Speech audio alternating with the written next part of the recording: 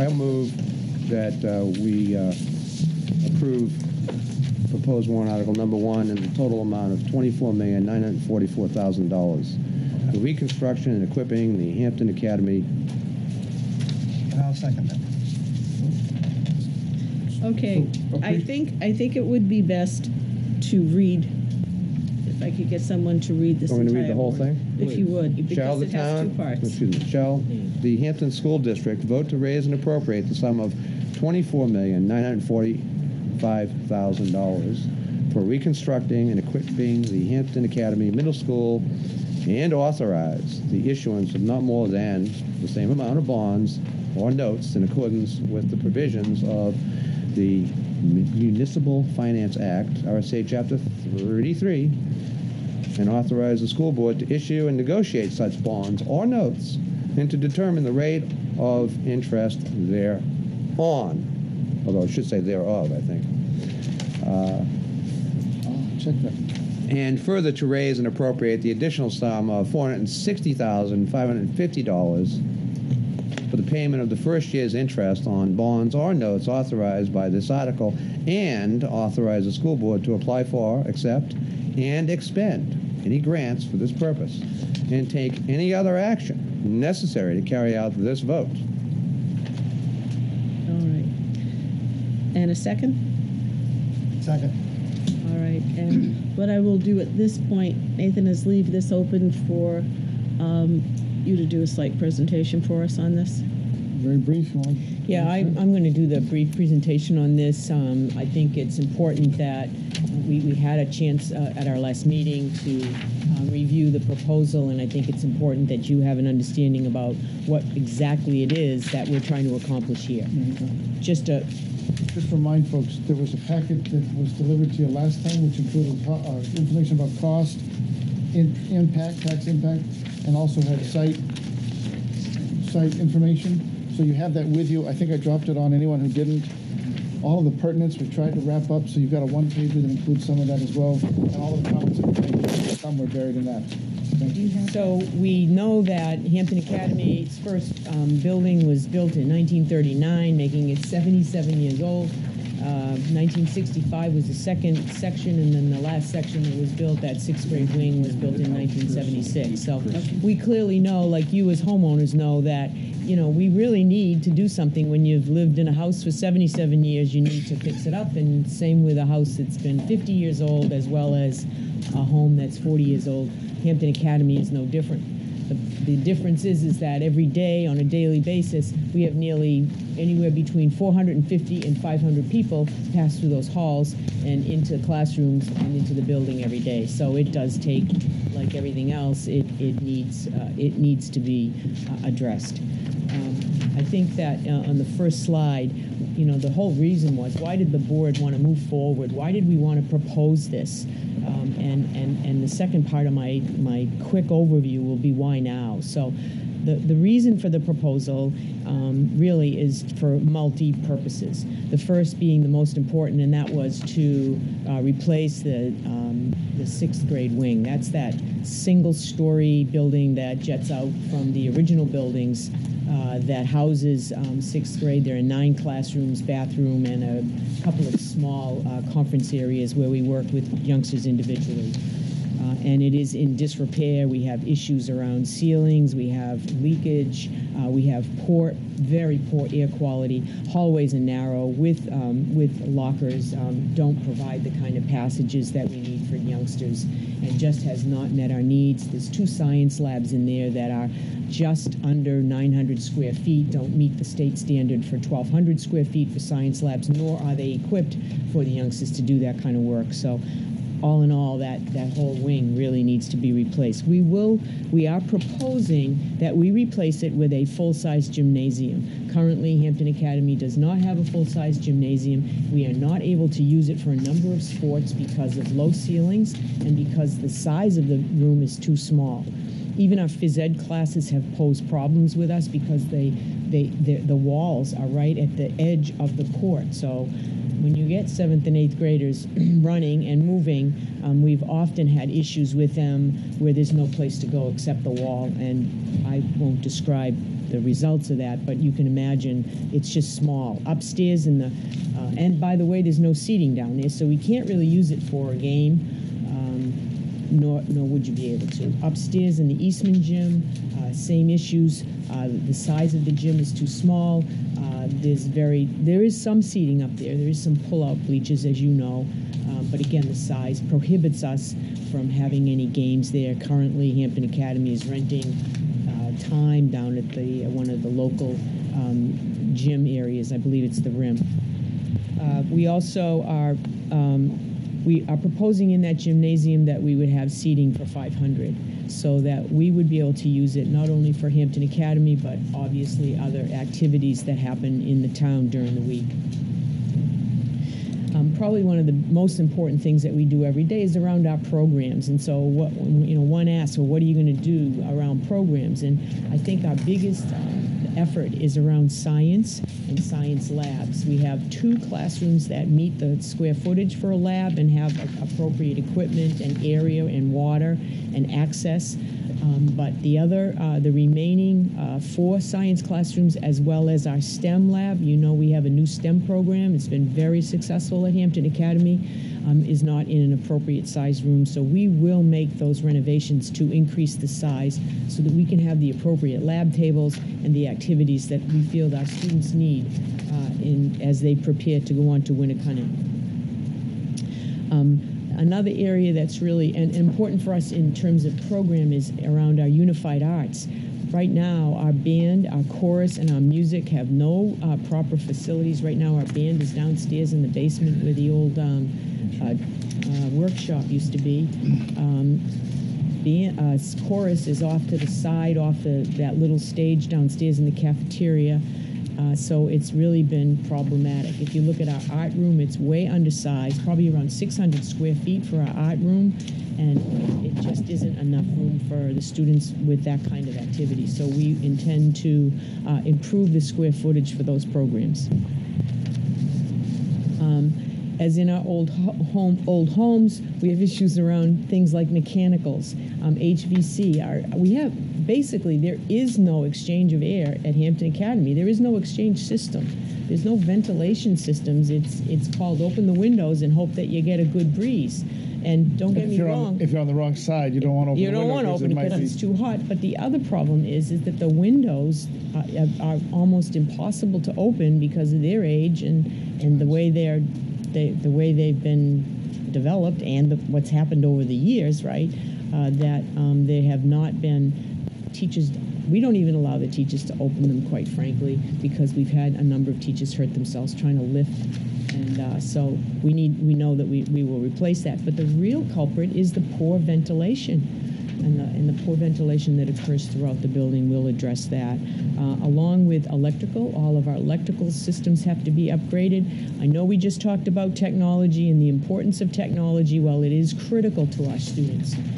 Our kids are using computers and activities and applications, and they're on the World Wide Web, and they're researching every single day in our classrooms now. It's amazing to watch.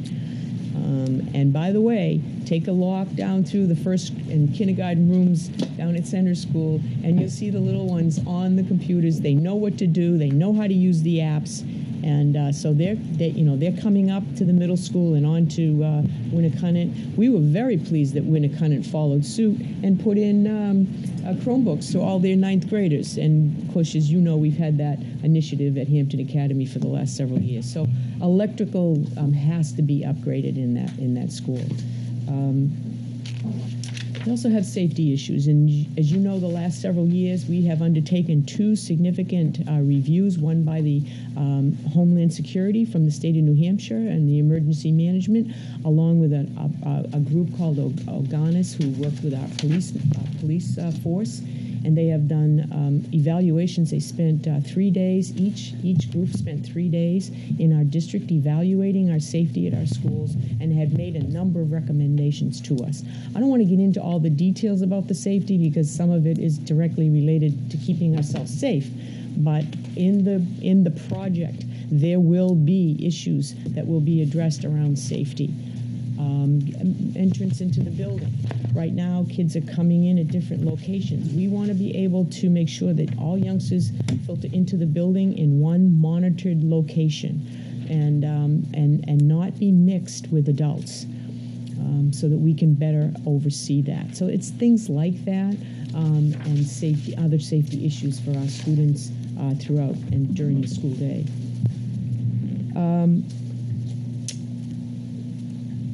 Let's see, I mentioned that.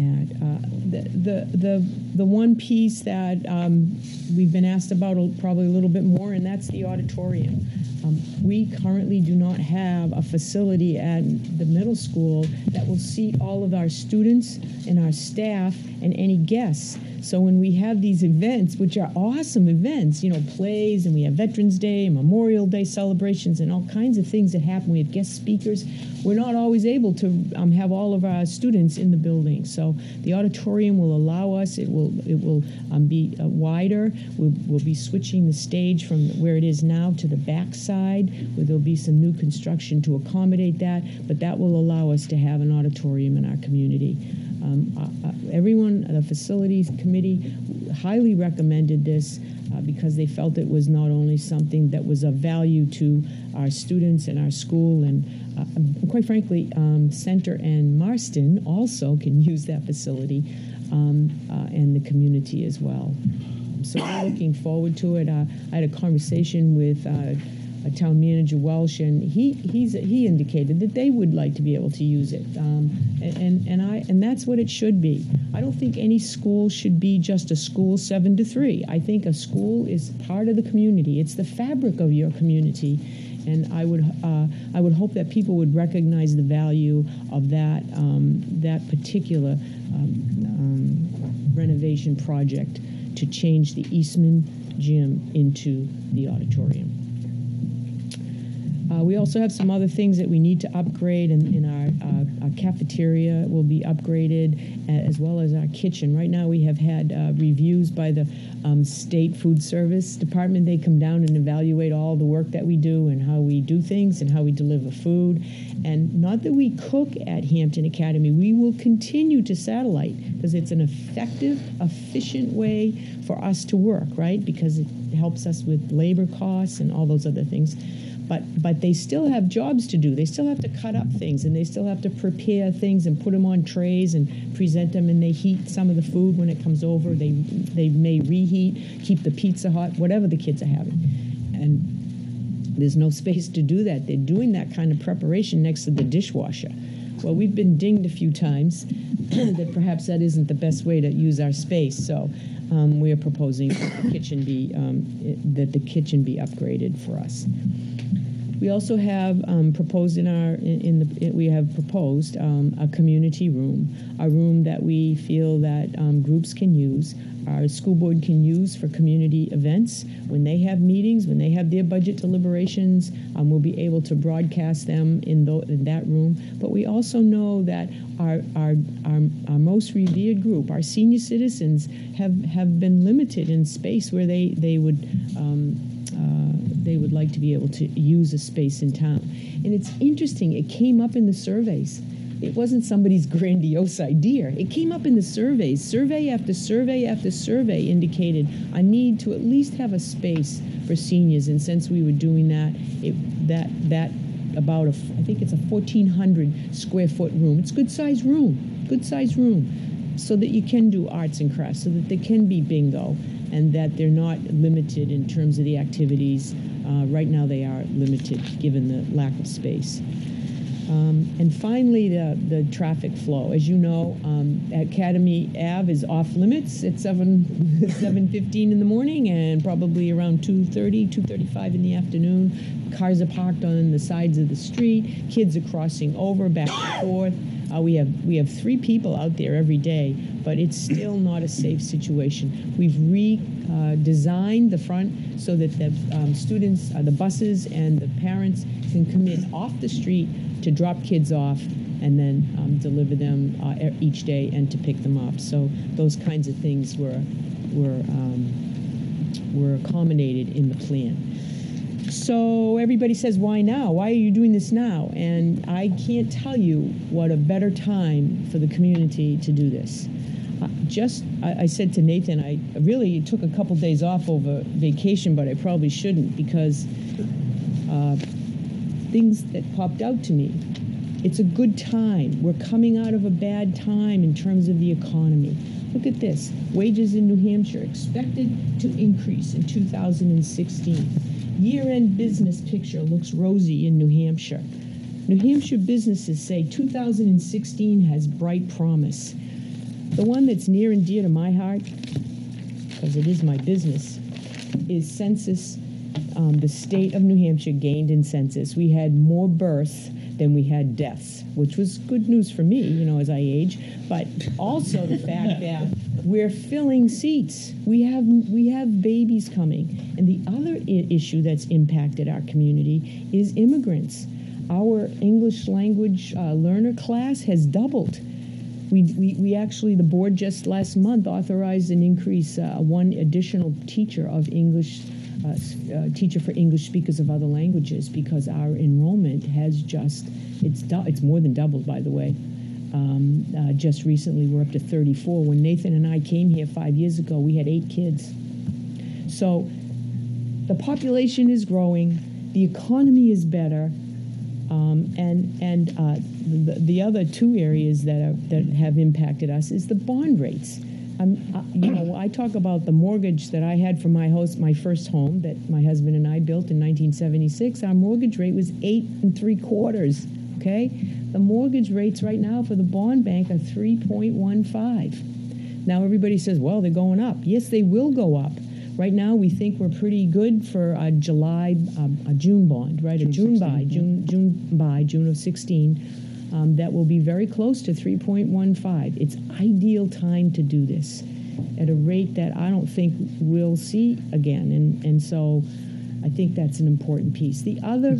It's worth saying that talking to the Municipal Bond Bank, that the analysts suggest now that the short-term rates may be impacted by what the Fed is doing, but the long-term rates have already baked in that expectation for some time. So the 20-year rates should not hiccup significantly, if at all, from what's happening in the short run.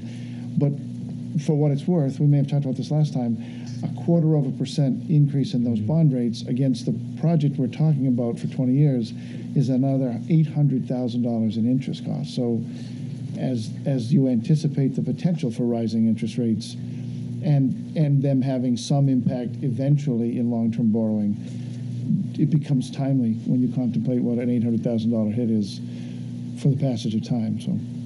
And lastly, Marston's bond is being paid off in August, August of 16, and then 2 years later, in August of 18, the center school bond will be paid off. So that will help at least cushion some of the blow relative to people's concerns around the costs related to this project. I guess that's my spiel. And Nathan did a pretty nifty little sheet here that shows costs for the project and what that impact relative to taxes. So I'm going to let him jump in. We summarized that. Then we summarized that for you last time we were here. We had the information. It was new to us from the team of owner project manager, the architect and engineering firm, and the construction management firm that we were working with.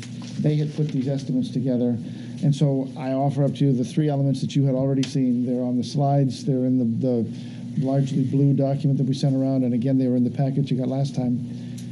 The hard cost, the construction cost for the project is anticipated at $21,895,000. That contemplates that's a blending of new construction on the elements of new construction in the $225 a square foot range, and renovation rates for the renovated spaces in the $145 to $160 a square foot range. That includes all of the site work, etc. The soft costs added on to that include our architectural fees, which I can tell you traditionally are in the 7.5% to 8 or 9% of project scope. kind of range for pricing. We negotiated with ours at 4.5%, which for us really was a savings in there that was significant. As opposed to $1.5 million to $1.6 million, we're going to be sub $1 million in terms of what the fees would be for architecture and engineering. Our owner's project management fees will be there. You folks have seen, I think, in the public presentations that have been done, Gino Baroni and the team that serves him at Trident. We're working really hard to limit any of our FF&E costs, our furniture, fixtures, and equipment. Sometimes that's a really big element of projects. For us, the superintendent engaged the staff in an inventory analysis in the building. It's not that we don't want to equip the building with the best that we can. It's that we have decent equipment in many, many cases. The estimate right now is that we'll be able to salvage and continue to use somewhere around 75% of the equipment that's in the building. We'll need to replace about 25%.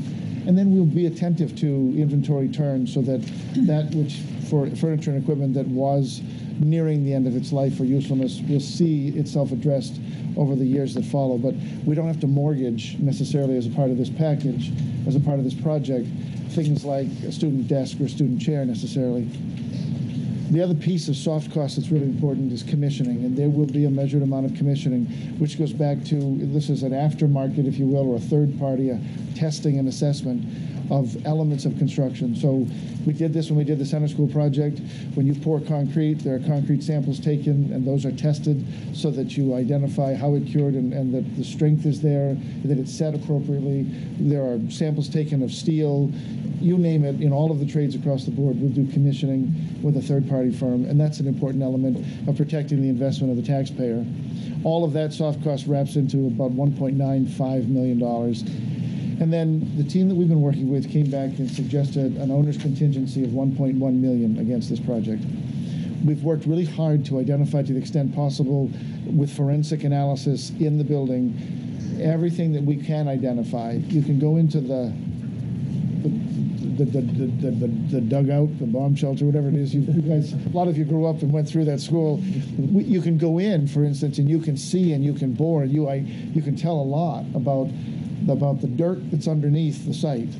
And there's not a lot of exposure in this project to dirt we haven't already turned over once before. Meaning where the new piece will go, it's already been excavated. And I say new only because it'll replace the 6th grade wing, and out back it'll connect the 2 wings. So there's not a lot there to identify as unknown. Mr. Lassard, if he were here, would remind us all that we have abated every inch of, or every instance of asbestos that we know of. Certainly there will be a pipe chase somewhere that we'll open up, and there will be asbestos there to be abated. We haven't found it all and seen it all necessarily, but there's nothing lingering from the past that we have to address, because anything we know of we've already fixed. So we really feel that is as tight right now at this stage of the process as we can go with that owner's contingency, and all of that adds together to $24,945,000, and the team stands behind that. And with an affirmative vote in March, we move forward very quickly with full design, because they anticipate that they will begin in the summer of 16. And if you want to take just a minute, I would share with you that one of the documents that you've already had is a rough sketch or a rough plan of the phasing of the project, which would include, in the first summer, this would be next summer, demolition of the 6th grade wing and the lower gymnasium, making room so that over the course of the 16-17 year, they would construct in its place that which you see here as red. In the summer of 17, they would pay particular attention to renovation of the cafeteria and kitchen area, because they have only the couple of months of summer to turn that over and give it back to the school so the students can use it. And then in the 17-18 school year, they would, in pieces, move throughout the existing structure that remains, the old 39 wing and the 65 wing, and they would renovate indoors over the course of that school year, so that final punch list items and final cleanup would be done in the summer of 17, the summer of 18, and we would be in and complete before the school year started for 18-19. So that's that phasing, to give you a sense of that. Obviously, tax impact is what's most important, and I'm trying, and Jerry, as a member of the board and an interested citizen as well, we've been working hard at documents and graphics and illustrations to try to communicate this. But here's what I'll offer again tonight, like I did last time. In year number one, which is this warrant we're considering, we have to raise $460,000. 460,550 specifically, which is the estimated first-year payment, interest payment only, against the bond sale if we went to bond in June of 2016. So we have to make that interest payment. A year later, the total bond payment is more like 1.7 million, just under 1.67 million. We'll need to add to the budget another roughly $875,000. But that will join the 450, the 460 that's already in the budget. It'll join the $340,000 that is no longer needed to pay off the center school project. Excuse me, the Marston School project. So all of those three pieces of money will wrap themselves together. This year, it's about a 17-cent per thousand impact. The subsequent year, it won't be on the ballot, but it'll be part of the budget. And it'll be a 32-cent increase, assuming that the tax base stays at the $2,714,886,200 that we are now. That number, whatever that number, right? Assuming no change in that, which there's a lot going on in town. There's going to be a lot of change in that, but based on the number we know right now, you'd be talking about 17 cents this March, this coming December in your bill, and 32 cents the subsequent year. That's the tax impact. Questions? I guess that's it. That's Questions? That's the project. Sonny? Yeah, I totally agree the academy has to be replaced. But my position is the Center Street School is the oldest public school in the state. There's all that recreation land behind it. You could build a brand new academy there with every bell and whistle that we need. And well, let me explain it this way. Portsmouth rehabbed their middle school, right? They had a budget of $37 million. Right now, they're $4 million over that. They're still struggling. You could build. It's my understanding is it's always cheaper to build new construction than to rehab. I totally agree the academy has to be replaced. The site is not large enough for the playing fields. The recreation area, tucked field behind the Center Street School, is large enough. It's got a baseball diamond. It's got all kinds. Well, I agree that the academy has to be replaced, but I'm going to abstain because I feel, the board voted, the school committee voted to go with the rehab. You know my position, so. We do. No, we appreciate that, and we understand the dilemma. I mean, the board had the same dilemma. They had a land over in Toll Farm Road, and they had to make a decision whether to build new. But 5 years ago, when Nathan and I came, there was a number on and we didn't push the new school when we first came. It wasn't a good time. The economy wasn't good. People weren't ready for it. Nathan and I needed to do some work. So we've been looking at this, but in when did we come? 2011, when we came, it was the project was around $29 million for the renovation. So when we got this bid at $24 million, we went, yoo-hoo, because it was actually less. And they predicted that the renovation would have been $26 million back then. So we really feel like we've made some gains. We have a better understanding of what we need without really going crazy. We went and visited Portsmouth Middle School. It's $40 plus million. But I think what we have will be comparable to that school when all's said and done. And they're in the middle of the city. They don't have any fields. They're right. There's nothing there. There's the library, which is a great asset, absolutely. But we have our library down the street, and so we hear you, Sonny. We recognize that. We appreciate that you've spent time thinking about it. We really do, and the board does too. Madam Chairman, I'd like to move the question, please.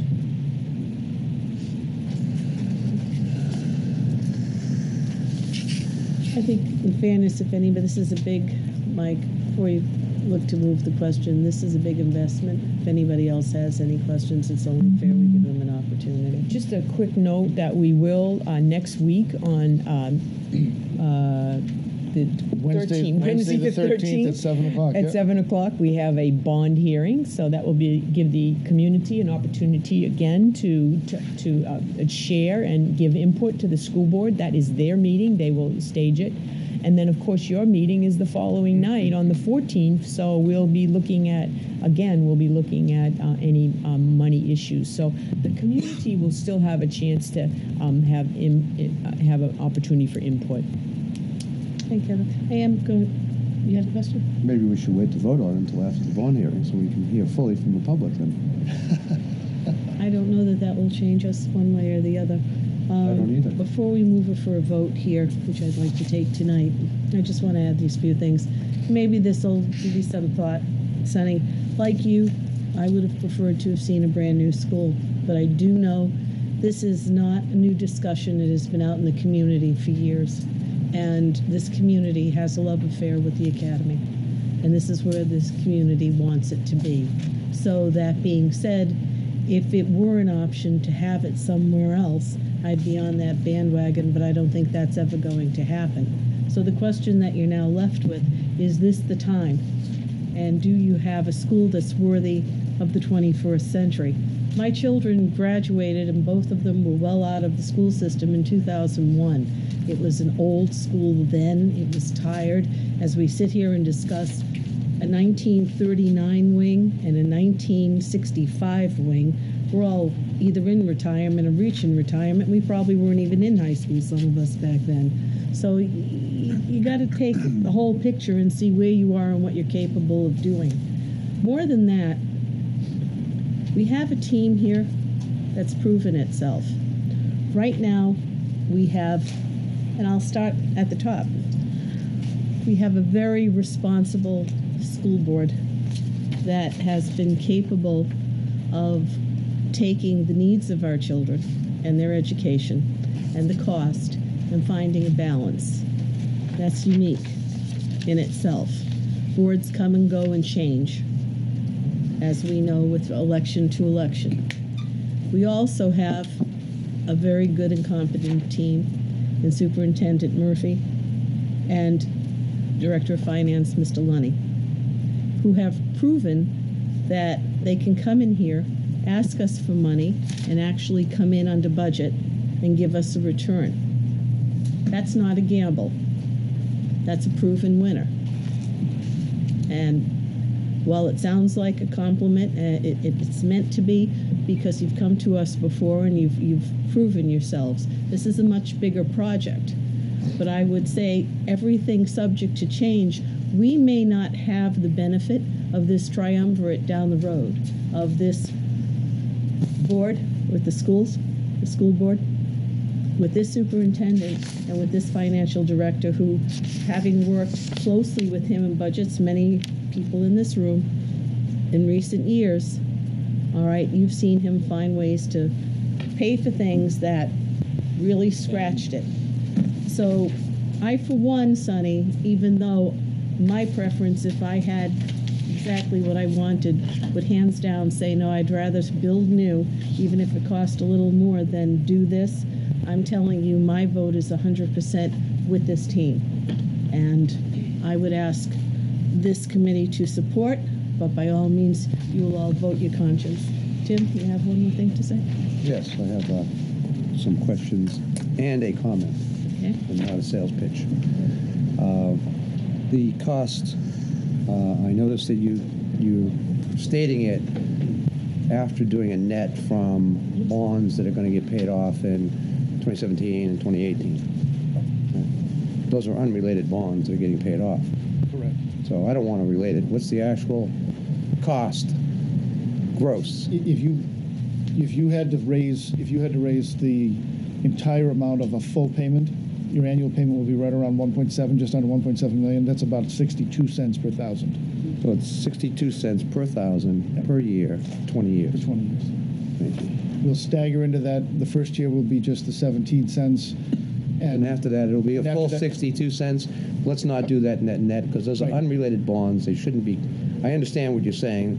It does It's about tax. does impact, mitigate that's the right. net effect on the taxpayer. Yep. That's right. But let's not disguise the actual cost either. No- so no I want to attempt say to disguise, it's 62 cents per thousand Yep. for 20 years, period. Right? Okay, yep. Okay. Okay. I'm not done yet. Well, you paused long enough. I thought you were. That's because I'm going on to another topic, Madam Chair. Thought you took a nap. Or you could interpret it as a dramatic pause. Right, Mr. Bean? I do appreciate that while I wasn't able to attend your presentation of the Budget Committee when you were here last month, I did receive a call from Kathleen, the superintendent, and invited me to come down to meet with Nathan and Kathleen personally and have a discussion in which we enjoyed our little threesome for something like 2.5 hours. So we really got into a lot of detail, and one of the things that was topical was related to the IT subcommittee. And because, as you recall, the IT subcommittee had determined that, in fact, we made a motion as a matter of policy statement, that no modern renovation can truly be considered modern unless it incorporated fiber optics. So I would like you to make the statement that you made to me earlier tonight with regard to your promise that this does include plugging in fiber optics into Hampton Academy. As a part of the project, Hampton Academy will be upgraded to a fiber bandwidth, a fiber connection. Excellent, thank you.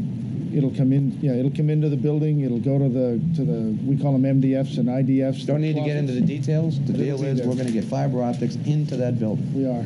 Okay, and that is absolutely essential, Madam Chair, because the school system is becoming increasingly dependent on using the internet as part of their curriculum. The expectation from that policy is that that will actually increase over time Yes. without any horizon that says it's not going to increase anymore after year X. It's just going to continue to increase Agreed. as far as we can see. So it's vital that we have optimum bandwidth coming into that building if we're going to, in fact, execute this curriculum policy. And that is a major, major plus to me. I will point out to you that in the 2.5 hours, I brought up a number of points. Some things I liked, some things I didn't like. And I'm not going to go into the details of all those things I like and what I didn't you like, ready because to vote? that's all really a matter of personal taste. We could have done this better or that better. Would have been better for the community to do it this way or that way. Everyone can sit there and do that. And I appreciate you tolerating me bouncing those ideas off you. Great stuff. But as a legislative person, as a legislator, go to the town meeting to vote on this, as a committee of the legislature, or the budget committee, I have to look at the whole package. And I can see ways of doing this better, from a financing deal, from a reconstruction, from a architectural deal, as we discussed. Are you now ready to vote? Amen. But I am telling everyone that the critical element is to make sure that the building is going to support the curriculum policies that are in place and are anticipating.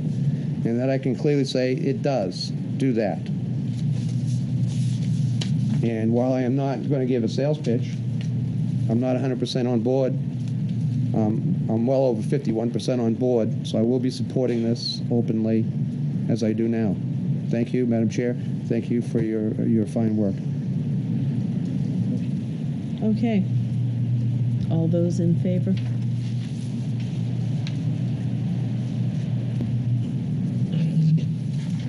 Okay.